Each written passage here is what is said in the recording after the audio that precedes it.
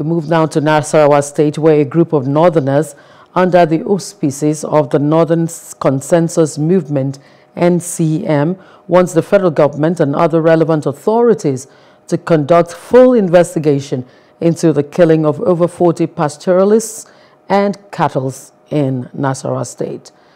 The recent killings in Nasarawa continues to generate reactions from different quarters of the country. A coalition of 593 associations is the recent group to condemn the killings. President of the Northern Consensus Movement, Awal Abdullahi, calls the massacre a genocide. Northern governor, or as a forum of northern governors, we did not hear them challenge to International Court of Justice.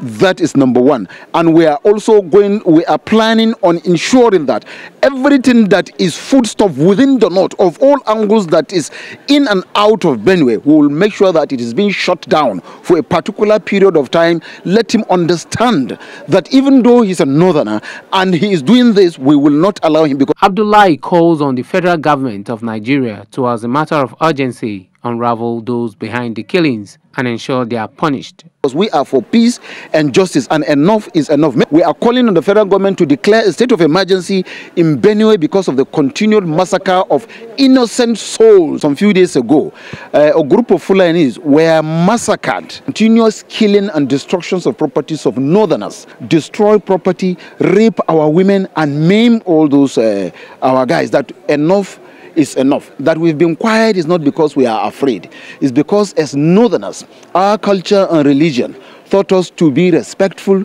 to obey constituted authority, and as well as to live in harmony and peace with love among ourselves and our neighbors. The group alleges that the Benue State government is culpable in the killings, an allegation the governor of Benue State openly denied.